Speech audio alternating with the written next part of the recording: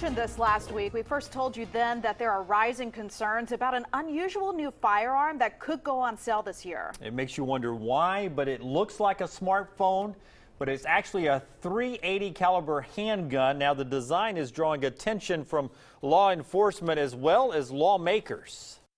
It's about as big as most phones would be with any kind of a protective case. Kirk Jelberg is CEO of Ideal Conceal. He says his gun design, which allows it to unfold from a smartphone shape to a fully functional weapon, would allow a responsible owner to carry it more freely. There are some people that really would take serious issue in your workplace or somewhere else to see, a gun on you. And I think it gives people an opportunity to avoid that conversation. It's clearly being marketed for nefarious purposes.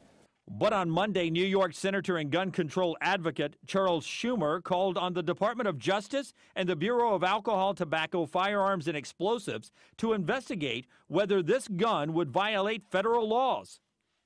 There are two federal laws that might be applicable. A gun can't be disguised like a pen or something else. The other says that if a gun can't be detected as a gun, as it goes through security, like at an airport, both can be made illegal. Jelberg responded in a statement saying, quote, "I encourage Senator Schumer's investigation as it will reveal that Ideal Conceal will fall firmly in the line with ATF guidelines and is therefore legal."